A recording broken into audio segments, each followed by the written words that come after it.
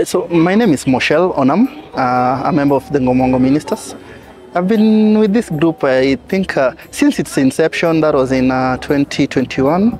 But prior to that, we were the Ngomongo AY, Ngomongo Youth, under the Ngomongo SDA Church.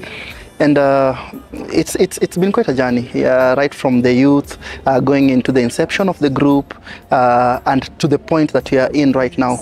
I will say, if I start talking of the history of the group, I'd say we are a group born of what was originally the Ngomongo AY, and then we transitioned to the Ngomongo ministers, having thought it wise to do so, given the age gap and our wish to stay in the ministry.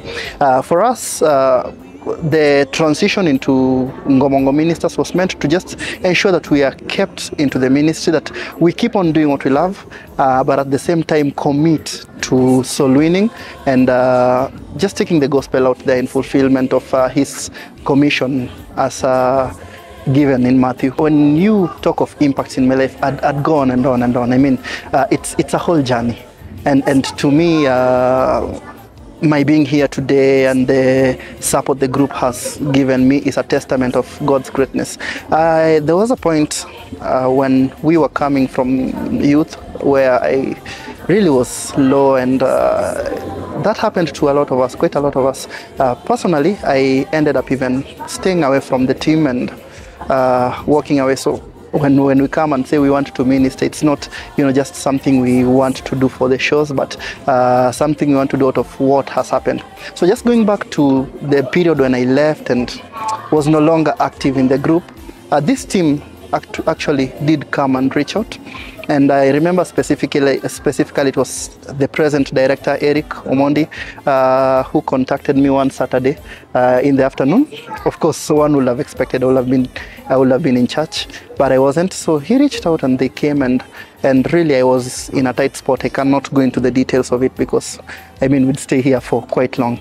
But from the talk and the support that they showed, I came back, and now the testament bit of it that comes to surface when I talk of the period is when I thought I was going away and trying to make ends meet for myself, trying to sort out my life and be stable, things were actually worse, because when they came and reached out and I came back, the me who thought I didn't have time and staying away will earn me more time to do my works and get an income, actually realized that what I needed was just to relax at the feet of Jesus and things will work out.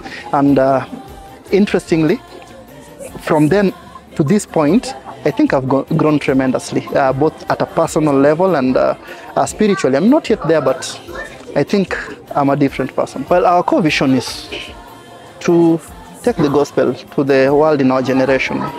Go out there and just sound the alarm and bring people to the fold. It's our core mission. But realistically, for us to do that, we must be somewhere. So in 5 years, I see a self-sustaining group, a group that will be able to not only call people, for fundraisers anytime we want to go out for the ministry, but a group that will be able to lift ourselves, have a means of generating an income, and then go out there to preach using what we've been able to earn. Because we're talking about a self-sustaining ministry. Paul was a tent maker.